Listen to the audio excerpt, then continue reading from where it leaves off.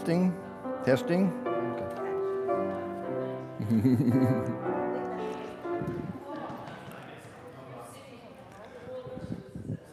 Okay, no, we're ready. We're ready.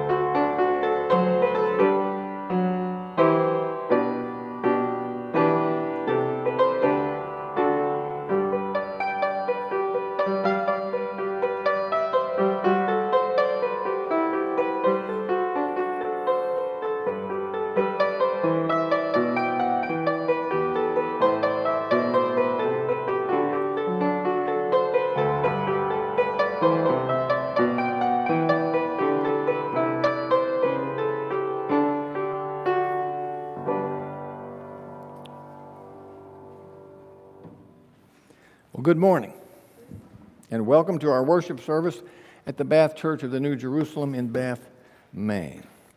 It's very comforting to be here this morning. I'm going to talk about comfort today. That's the whole theme. And this has been a week that hasn't been very comforting for any of us. We got one of our, every 3 or 4 years, April snowstorms. At my house, we got 22 inches of wet snow with some rain to make it heavier. And you could stand in my yard and listen to the pine trees crack. And most of those limbs were falling on power lines. And so it's been quite a week. My power came back on last night, thank goodness. It went out last Thursday. So I have not had a comforting week, but it's very comforting to be talking about comfort today because we are this close. We were just talking about that, Lee and I. We are this close to being uncomfortable all the time. We just don't know it. If you think you're comfortable, have somebody throw the switch on your house and you have no electricity, all of a sudden you are not in control of anything. It's a strange feeling, not a fearful feeling. There was no danger, but at the same time I lost complete control of everything. And I could hardly get this sermon printed, and I won't tell you what I did to get to this point, but it involved 2 computers, a cell phone, and some PDF files, and an email. How all that worked, I don't know, but my daughter figured it out. So here we are, and we're talking about comfort. And discomfort from a storm is bad enough. But I'm going to talk today about the kind of discomfort that we're all experiencing in this crazy world as it has recently, I would say, in the last few years, turned upside down, bad things happening. And it creates a lot of discomfort, and what's worse is it's worse because it's continuous. If it was a hurricane or a 2-foot snowstorm, that's okay. But what if this discomfort just kept coming? That's what we're going to talk about today.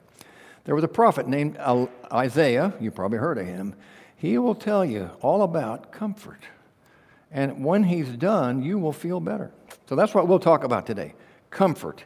It's all very comfortable here in this nice, warm church. So rise, please, for the opening of the Word.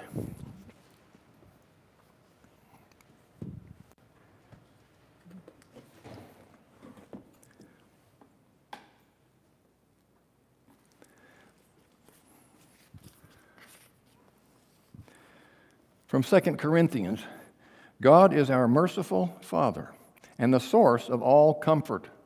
He comforts us in all our troubles so that we, in turn, may comfort others. Wonderful passage. Our first hymn this morning is a children's hymn. It's in our liturgy. It's supposed to be a children's hymn, but I love it, and we haven't played it in a long time. And I like the words, and so just imagine that you're just a big child here this morning, and we will sing number 448, Heavenly Father, You Are Near.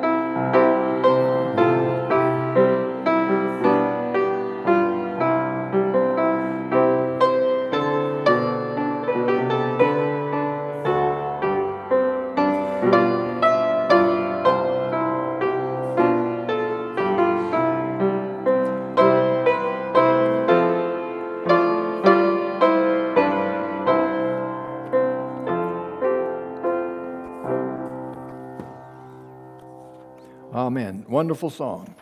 Our recitation this morning is in your bulletin. It's not in the red book because I took some pieces out of Psalm 27 and zipped them together. It's a wonderful set of passages. We'll begin to read it. The Lord is my light and my salvation. Whom shall I fear? The Lord is the stronghold of my life. Of whom shall I be afraid? Though an army encamp against me, my heart shall not fear. Though war rise against me, yet I will be confident. One thing I have desired of the Lord, that I will seek after, that I may dwell in the house of the Lord all the days of my life, to gaze upon the beauty of the Lord, and to inquire in his temple. For he will hide me in his shelter in the day of trouble. He will conceal me under the cover of his tent. He will lift me high upon a rock. Hear, O Lord, when I cry aloud. Be gracious to me and answer me. Hide not your face from me, O you who have been my help. Cast me not off. Forsake me not, O God of my salvation. I believe that I shall look upon the goodness of the Lord in the land of the living. Wait for the Lord. Be strong. Let your heart take courage. Wait for the Lord. Now, that last line is going to become important here in a few minutes because we are told to wait, and we're going to talk about how important that is. Let us pray.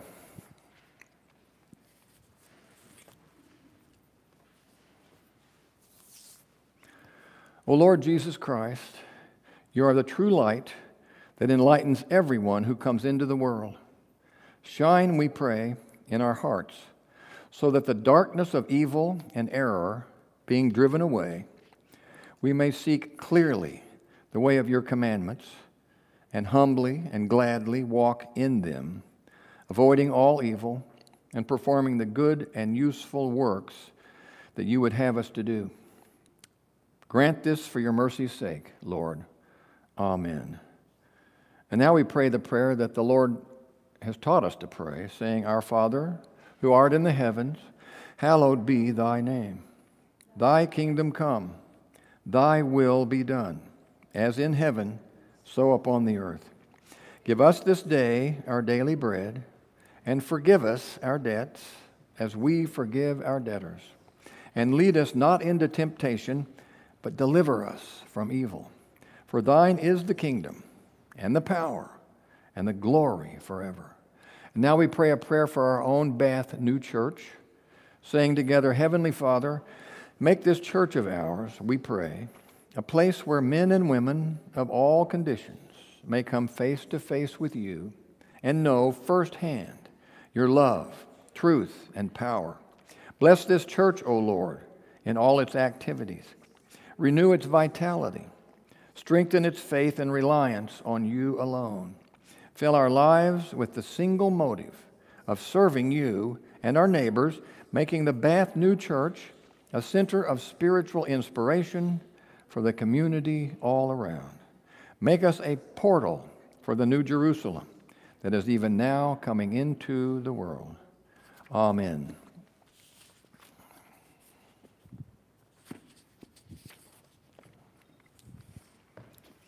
Hear now the word of the Lord, teachings of our church,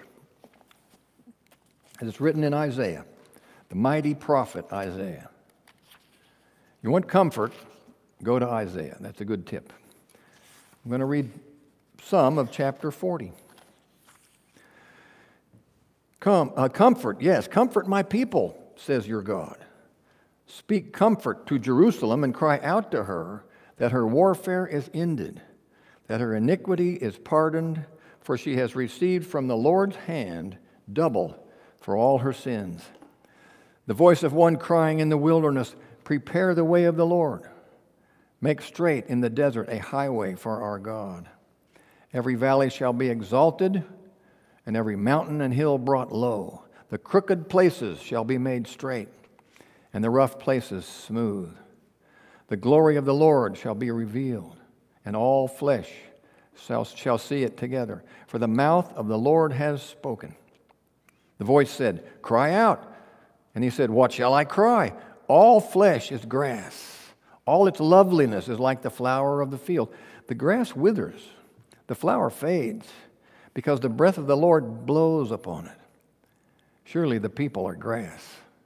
The grass withers, the flower fades, but the word of our God stands forever. O Zion, you who bring good tidings, get up into the mountain. O Jerusalem, you who bring good tidings, lift up your voice with strength. Lift it up. Be not afraid. Say to the cities of Judah, behold your God. Behold, the Lord God shall come with a strong hand, and his arm shall rule for him.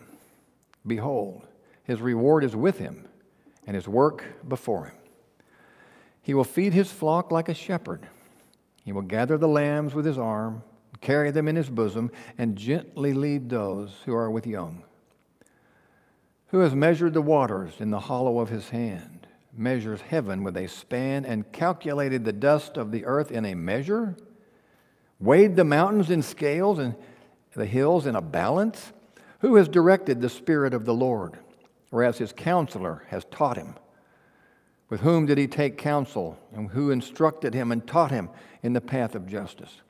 Who taught him knowledge and showed him the way of understanding?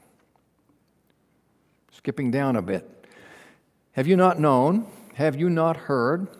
Has it not been told from the beginning? Have you not understood from the foundations of the earth?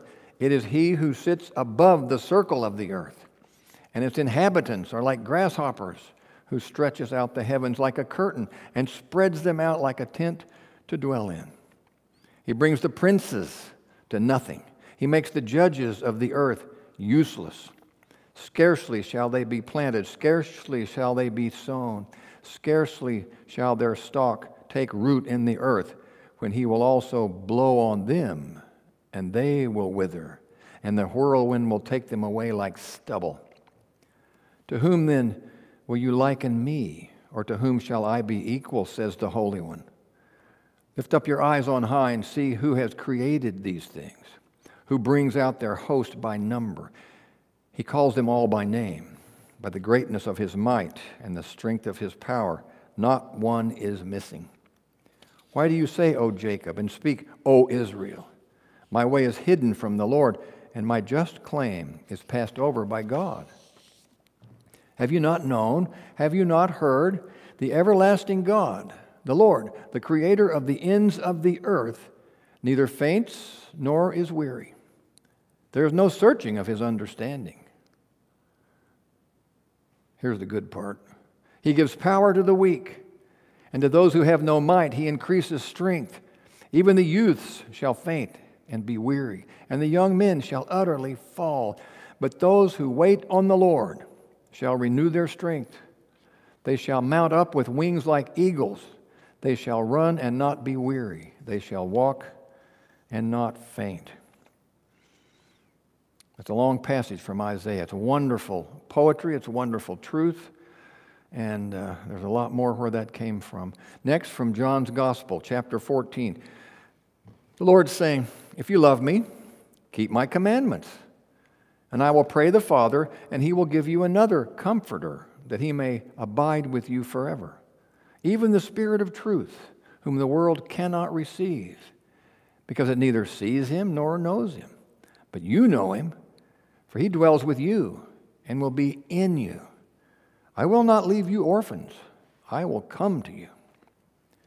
And finally, from Secrets of Heaven, 87:64, bearing someone on wings like eagles means being raised on high, even into heavenly light. For bearing means being raised, wings, spiritual truth, and an eagle means the rational mind in respect of truth. The reason why one is raised into it by means of the truths of faith is that the truth of faith is what raises a person right up to heaven, where the good of faith is. The rational mind with respect to truth is meant by an eagle, because the rational level of a person's mind is their heaven or their sky, and in relation to the natural level is, so to speak, the earth. For the rational constitutes the internal person and the natural the external. The meaning of wings as God's truth is also clear from Isaiah 40:31.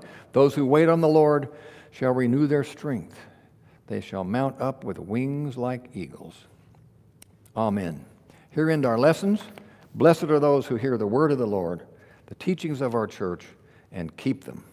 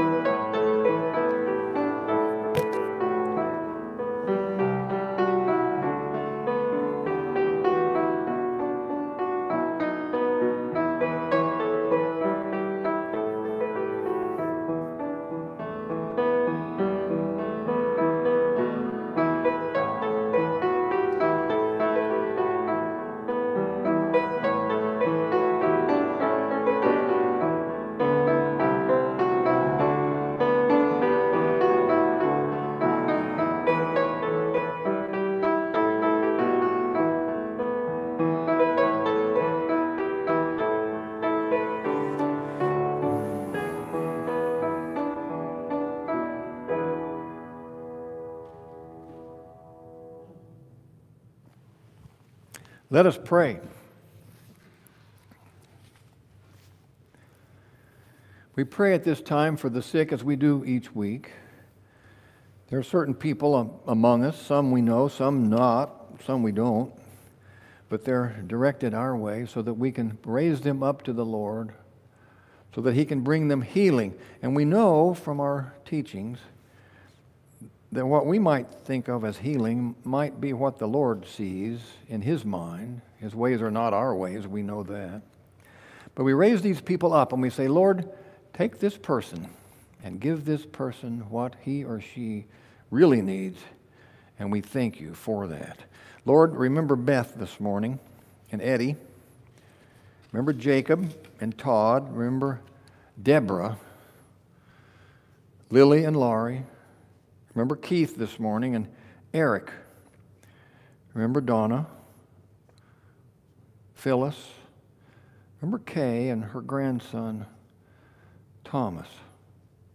I don't think any of us in this room or any of our congregations ever met Thomas, but we know he needs your help, and you know him.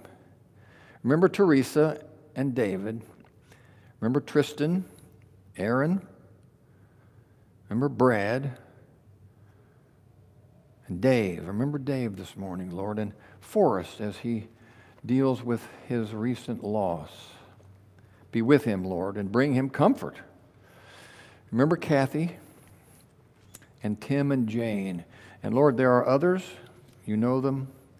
We ask you to go to them and bring them that thing that only you can bring. Amen. Now each one of us comes to you, Lord, in the quiet of our heart to speak with you about things that only we might know.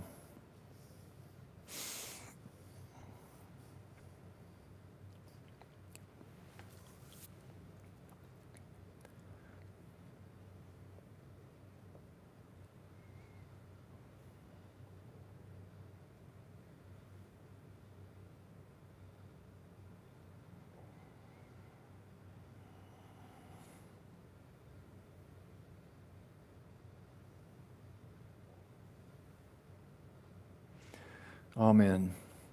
Now I pray a prayer from the 7th century Mos-Arabic liturgy, Spain, as modern then as it is now. O Christ our Lord, who art the physician of salvation, grant unto all who are sick the aid of heavenly healing. Look upon all faithful people who are suffering and who call upon your name, and take their souls into your keeping, and deliver them from all sickness and infirmity, body and soul, now and forever. Amen.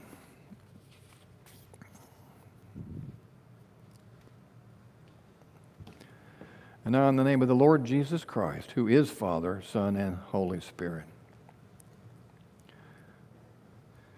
But those who wait on the Lord shall renew their strength. They shall mount up with wings like eagles. They shall run and not be weary. They shall walk and not faint. It's a wonderful passage. Can you imagine being able to run and not becoming weary? We have a lot to handle these days as we try to go about our business in an atmosphere charged with strange, confusing, even frightening events. I'm sure you wonder, as I do, how am I supposed to process all these things as they continue on and on? The endless stream of bad news and the endless bleating of politicians who leave anxiety in their wake for the uncertainty they convey. Now, one of my jobs is to talk about doctrines, teachings, tools, I call them, for the difficult job of living in this chaotic world that has been turned so upside down. What are these tools, these doctrines for the New Jerusalem? Well, here's a couple, few. Truth, we're going to talk about truth sometime. What about truth? It will make you free, we're told. The Lord Himself tells us that. Free of what? Free of anxiety, free of fear. But not just truth. If you read the Gospels, what did the Lord tell His disciples? He didn't say the truth will set you free. That's what everybody says. You hear that from all. Politicians love that. But they're ignorant. They don't know about truth. The Lord said, if you continue in my word, then you are my disciples indeed. Then you will know the truth, and that truth will set you free. First, he says, continue in my word. They always forget that part. Truth, it will set you free. What's another doctrine? Well, there's a doctrine that explains spiritual natural causation. It's a wonderful doctrine. Natural things, I always point to that tree out there, natural things take their very existence from the spiritual things to which they correspond. That's why that tree's there. It corresponds with something in the spiritual world, and as long as the correspondence is not broken, there it'll be. And that tree itself stands for truth of a kind. And we'll talk about that. I'm going to talk about all these in the next few weeks. The origin of evil. Now, you know I like to talk about evil, but the origin of evil is interesting. You see, God didn't do it. It was us. We fell away. It's right there in Genesis. There's the story. God didn't do it. Now, the Gnostics are interesting people. They appeared at about the time of Christ. And they had a take on Christianity, but they got it kind of muddled up. They said, since there's evil in the world, and there is, of course, and God created the whole world, then there's got to be part of God that's evil. Dumb, but that's what they said. No. God created the world to be good, and it's right there in Genesis, Garden of Eden, and then what happened? We fell away. God said, do these things, and Adam and Eve said, no, we're not going to do that. We know better. All right. Origin of evil is a very fascinating topic. And order, I've talked about that recently. God is order itself. That's what God is. So how does evil work? Evil works to overcome order and to cause disorder. That is the sum total of what the evil spirits are up to. If there's order, they want disorder. If there's any disorder in the world, look back to who's causing it. That person's not a nice person. They're trying to take divine order that comes into nature, into our world, and flip it, cause disorder. Talk about that sometime. And then I think last week I said, thought from the eye closes the understanding. But thought from the understanding opens the eye. You see, believing is seeing. Not the other way around. People say, well, seeing is believing. No, we were told last week from what we read that the natural eye will see, and sometimes it will see an appearance that's not even correct, but it will believe it. Did you see I didn't see it, I was too sleepy. Did you see the sun come up this morning? Well, it didn't come up. The earth went down, you see. But that's an appearance. The sun rising is an appearance. It's a good appearance. But your natural eye believes that the sun comes up. You see, what if you were told some evil thing was real when it wasn't? Because it was an appearance, and your natural eyes saw it, and you believed it. You'd be a sucker, is what you would be. We've got to learn to use our spiritual eye along with the natural eye. I've got to stop. I'm going into a sermon here. So that's another doctrine, all right? And importantly, last week, Easter, we learned, actually it was from Rabbi Nachman, my favorite Jewish tzaddik. He says things can go from the very worst to the very best in just a blink of an eye. And we talked about that when the women went to the tomb. Bad, terrible things, bad, Jesus is dead, we're sitting by the tomb, we don't even know why, and all of a sudden, there he is. Well, they went from really sad to really happy, just like that. And Rabbi Nachman says that can happen all the time if we got our mind right. And that's a hard thing to do. Tools, I call those tools. All of them are gifts from the Lord to us in the new revelation to help us find meaning and explanations in this world so suddenly new. These divine truths are tools, and there's nothing like these tools in all the religions of the world. See, these are practical tools. The new church isn't just new in name, it is new in what it teaches about how the worlds work. This world, spiritual world. Tell you how they work. No other religion can do that. And if we ever needed to know this, it would be about now, I think. There are more teachings. And there are many more. Oh, I was going to put my chart out here. Hang on. Don't go away. I'll go get it. It's right here.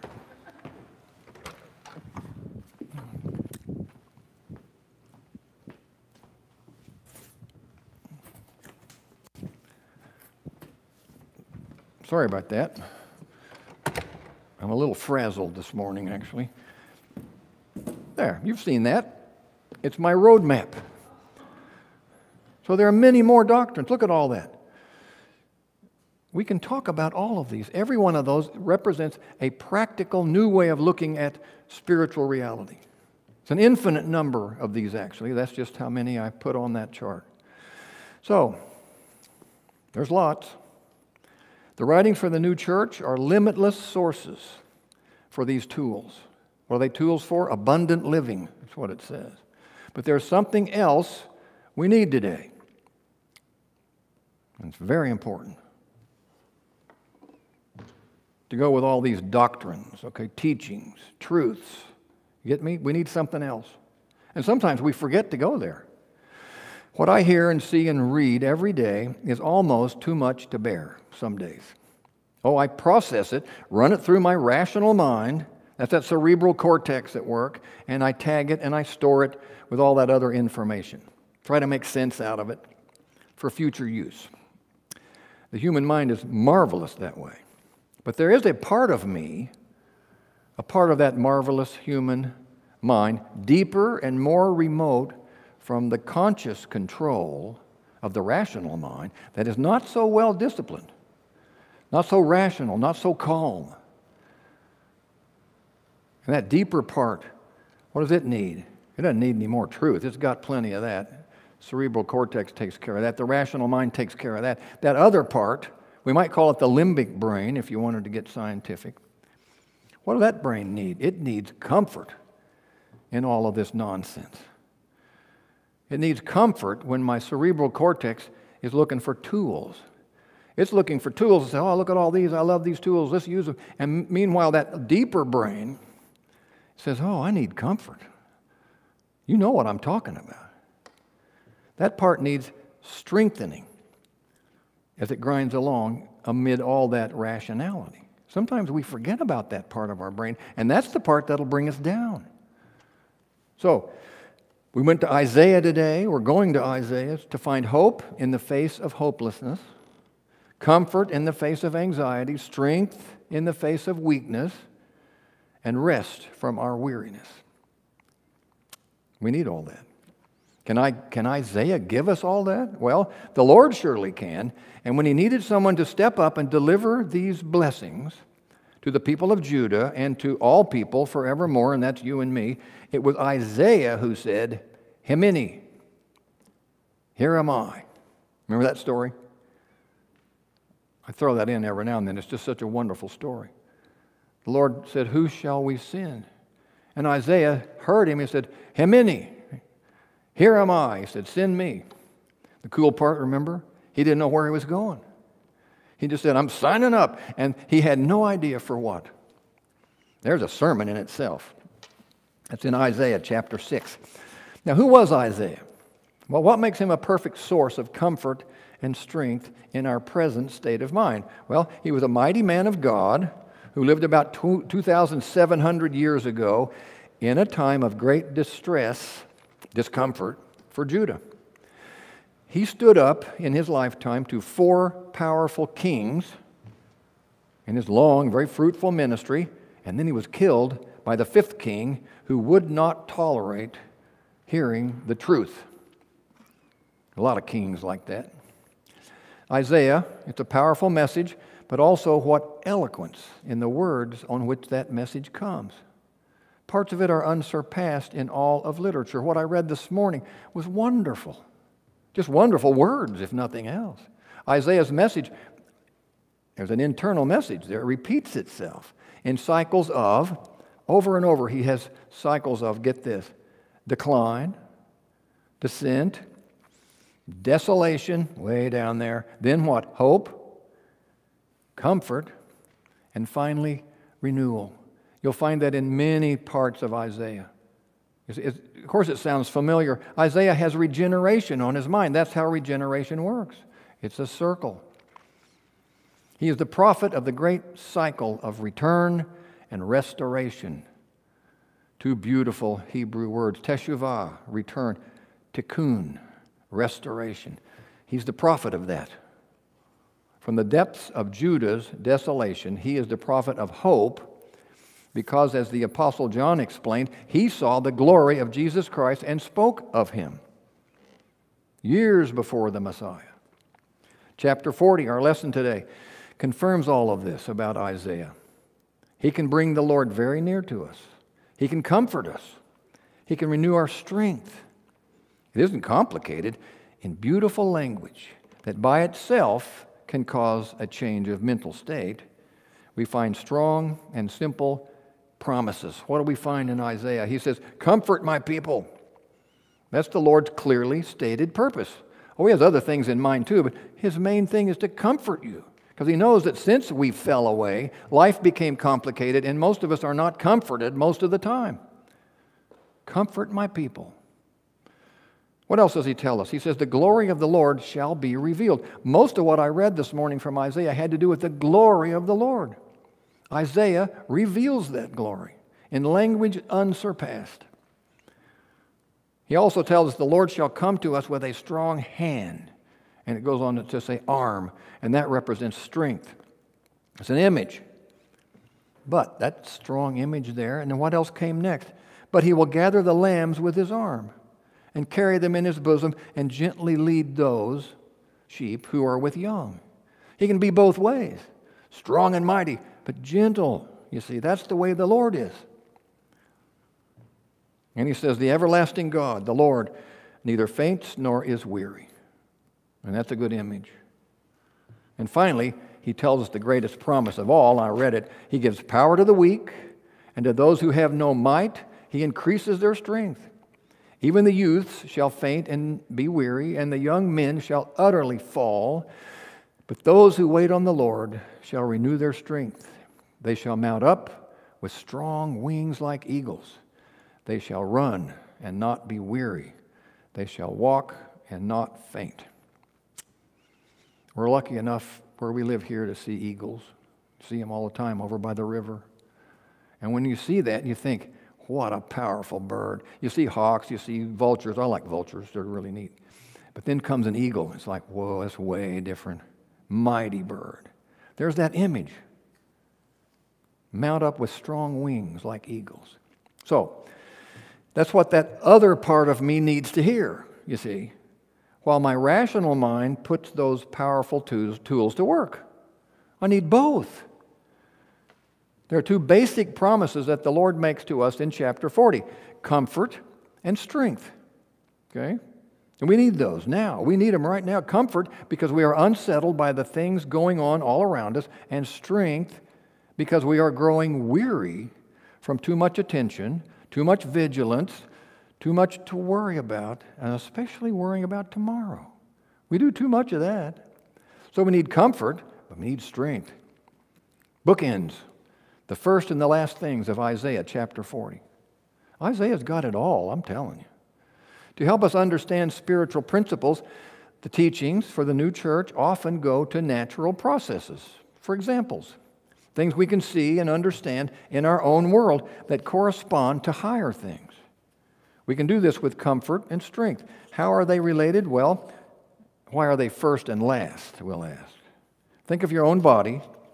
It's a framework of natural substance, natural stuff, that allows your mind, which is a spiritual thing, incidentally, to act in this world. So here's a pile of stuff called a body, and then here's a mind which is in the spiritual world. Wow. And that mind can act in this world. How? An idea, here's the way it works. An idea, let's say you get an idea, so I'm going to raise my left arm, okay? All right? You get an idea. It originates, who knows where?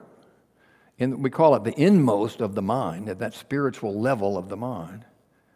Okay? And then it descends from there somehow into the neurons of the brain. That's the big mystery. How does it actually do that? Okay? It descends into the neuron. Now it's coming into the natural world. And they take this idea, it's now encoded in electrochemical language, and it takes that message to your muscles and your nerves, right? And then it happens. But see, this happened, this happening originated in the spiritual world, in my mind. That little gap, it's called the nexus between spirit and nature. We're working on it. No one can quite figure it out.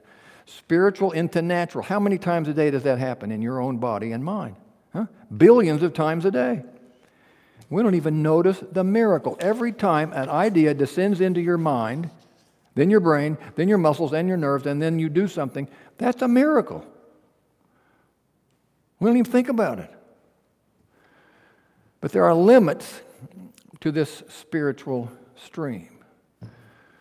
And these are on the natural end of the system. That natural end has limits. The spiritual, no limits, but the natural does. You see, nervous impulses cannot continue forever. A thing called extinction occurs. The physiologists will tell us that. With continuous stimulation of a nerve cell, slower and slower, it responds until it just can't fire anymore. It's not dead, it's just out of gas, basically. And muscles work the same. They tire out, they slow down, they weaken, and finally, they just quit. It's all from what you might call depletion. Neurotransmitters in the gaps between neurons in the nervous system, those little molecules, and it's from ATP energy molecules in the muscles. They're depleted, run out of it. So what corrects this problem? Get this, time. Time does that. The time required to make new ATPs, got to synthesize them, it takes a while. And new neurotransmitter molecules, you have to synthesize them. It takes a while. At the time to clear out the waste materials, okay, from these tissues, and to restore cellular chemistry to normal. That takes time. You know it. You've experienced this. You're doing something, you're so tired, you got to quit, and we got to rest a minute. How do we renew our strength? I love this. We wait. Nothing else will do. You can't drink it, you can't eat it, you can't do anything. You just have to wait. And we call this rest, okay? And it corresponds to the spiritual comfort that Isaiah promises. What did our lesson say? Those who wait on the Lord. I love that. Those who wait on the Lord, they'll be renewed. Guess what? There's no other way. You got to wait. We work, and then we wait. The physical model says that rest and strength are directly related. We deplete our energy, and then we renew it again with rest. This is another one of those primal cycles of life. And if we don't, what happens then? Well, we fall into states of anxiety. Now, the psychologists call that stress when we don't wait. You ever done that? Do it all the time. And despair is called depression by those same psychologists. Okay? And these states, over time, invite disease, which is always looking for a doorway in. Disease is kind of like an evil spirit. It's always weaseling its way in. If it can find a doorway, stress, depression, that's a doorway. So rest and renewal, comfort and strength, they are the same, and what we know about one will help us understand the other. We can apply our knowledge of this natural cycle, and again, we use this as an example. We apply our knowledge of this natural cycle to the cycles of our spiritual life, you see. How do we rest or find comfort? How do we wait when the emotional load just keeps building up? The bad news just keeps coming day after day with no relief in sight. How do we find spiritual rest that will renew our souls? Well, we look for a physiological pattern that fits our needs. Like you don't sleep once a week and then go like mad for 6 days, do you? It'd be nice if you could, wouldn't it? But you can't. It doesn't work that way. You go a while, you sleep a while, and you repeat this pattern over and over. Fatigue, rest, depletion, renewal. It's a cycle that you cannot deny. So if you find yourself spiritually depleted, we call that fatigued maybe, spiritual fatigue, as manifested by what? Anxiety or despair, and that's what that is. How can you expect Sunday worship to carry you 6 days running. Same idea. It can't. Your spiritual health depends on the same cycle. Use the tools a while, and then you need some comfort, rest, to renew your strength. The model's right there. You just have to follow it. Sunday worship, it's important for instruction, yes, but also for fellowship, connections, renewal on that broadest level that social animals like ourselves so badly need. That's what that's for. But Sunday worship may not be enough. Week is 7 days. Why not add some comfort and strength in between the Sundays? There's an idea. The Bible, this Bible right here, is waiting to serve that cycle of depletion and renewal. Isaiah has 65 other chapters. You might want to start there. Well, it's big. It's okay. The Bible is waiting to serve that cycle of depletion and renewal. Hope, comfort, strength are yours for the taking. It's right here. The Psalms were written for just that purpose. How about this? Yea, though I walk through the valley of the shadow of death, I will fear no evil. For you are with me. Your rod and your staff, they comfort me. Well, that's just one that we already know. Everybody knows that one. How many Psalms? I think 150. There's a lot of Psalms there. There are so many other Psalms of hope, comfort, renewal. What about the Gospels? With the, as they say, words of Christ in red, as the publisher puts it. They publish Bibles, they print them, and they put the words of Christ in red. If you ever, just for fun, go to a bookstore, try to find a Bible without the words of Christ in red. I found one, but you have to look around. They do that, it's okay. But they're the parts that I prescribe for people in anxiety or despair. I've actually prescribed that. I've written prescriptions to people who are just in trouble. But the name just on a prescription pad. Words of Christ in red. Read them. Rip it off, give it to them. People love prescriptions. And I've done that way more times than you might imagine. I was telling them, you're not sick. You're just worn out. Here, read this. And they will, and they get better. Those red parts are the Lord Himself speaking directly to you. What could be better than that? They are words of what? Hope, comfort, and renewal.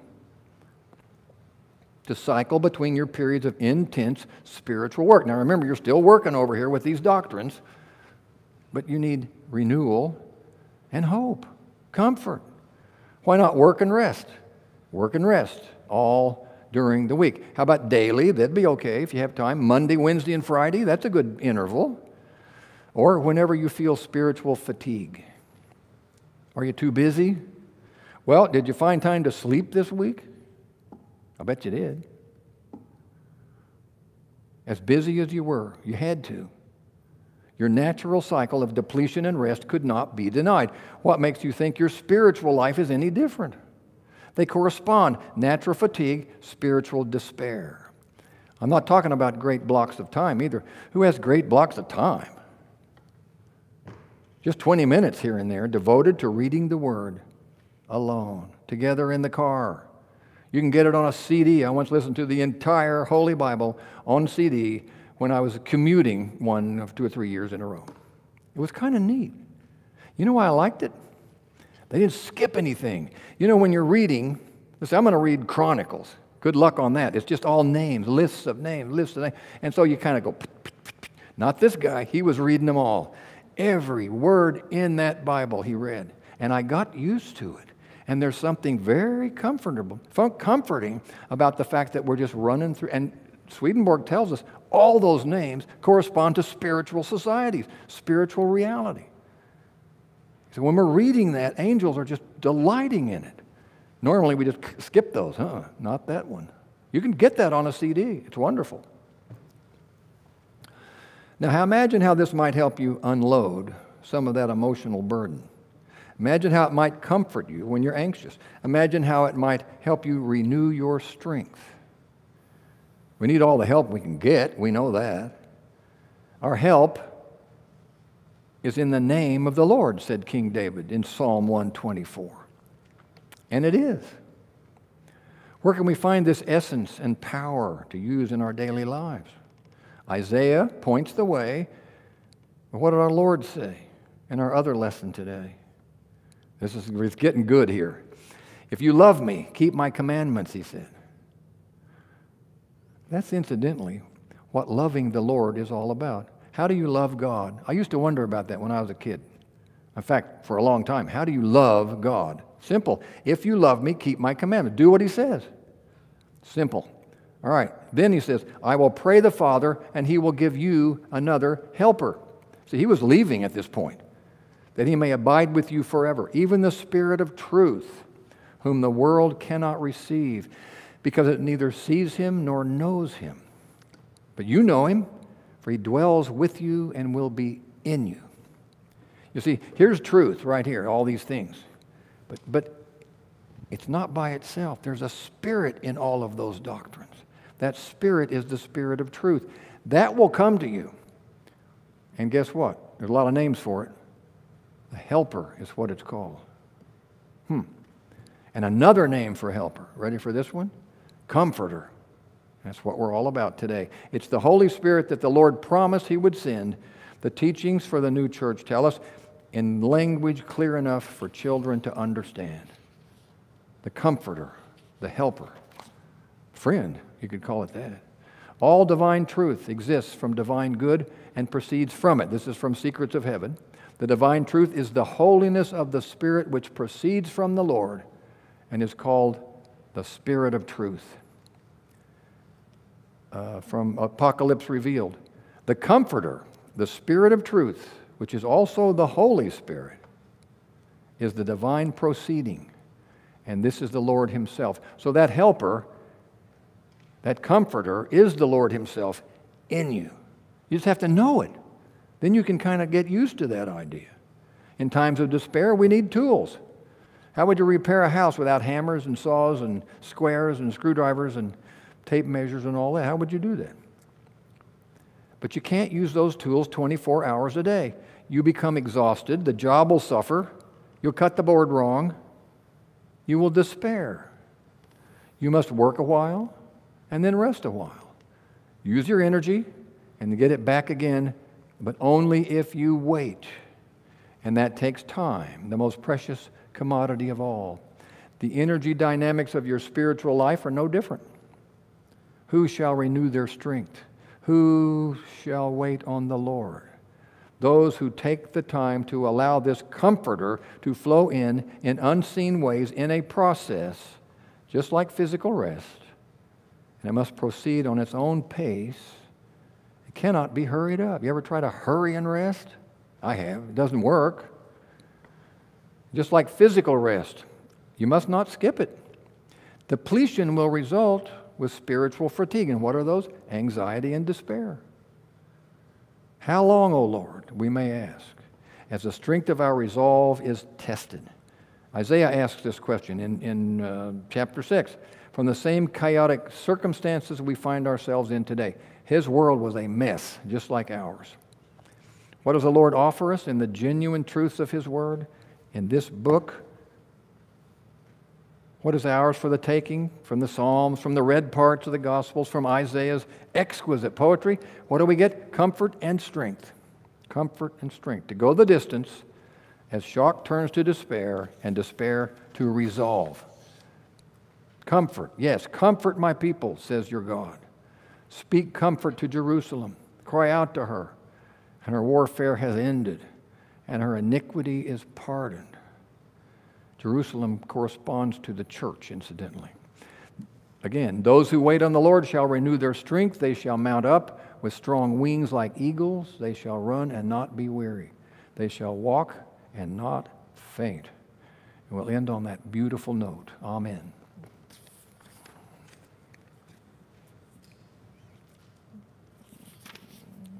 Now our hymn is 384. A good ending hymn. Abide with Me is the name of it. It's a good hymn that promises comfort.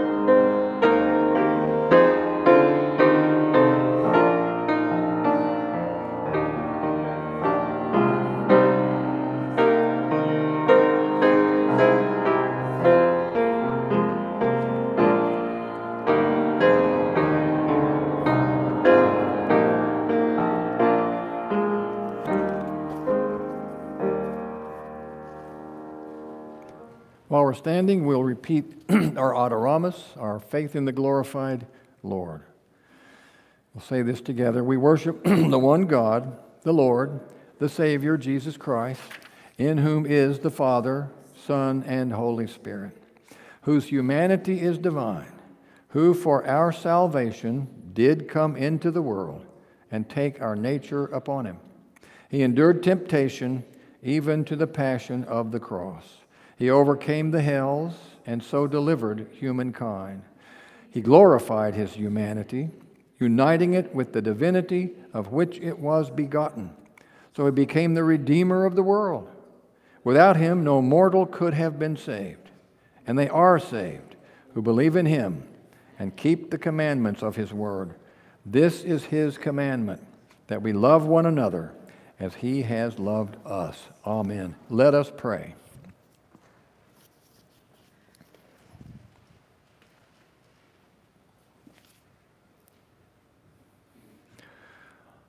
Lord Jesus Christ, you have promised to come to us as the Spirit of truth.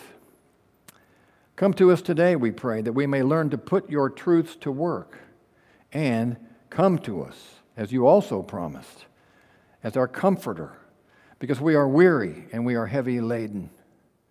May we welcome your Holy Spirit into our minds so that it may be manifested in our good works that testify to your strength of purpose, your power over evil, your gentleness of heart.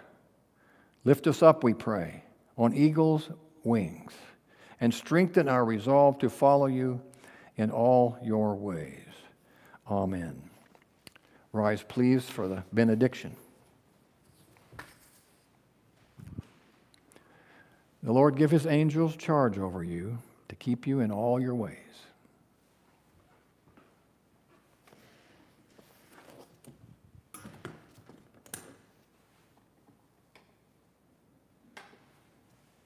Be seated.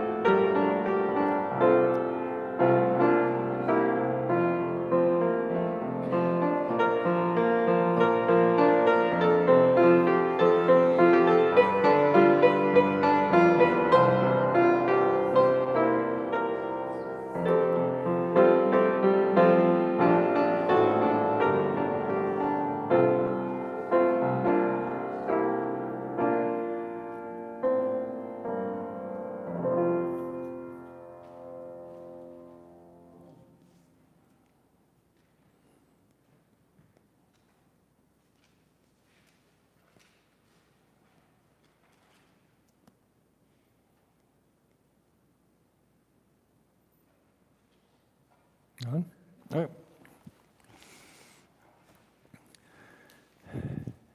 Well, this ends our service. I won't reiterate what I said because I said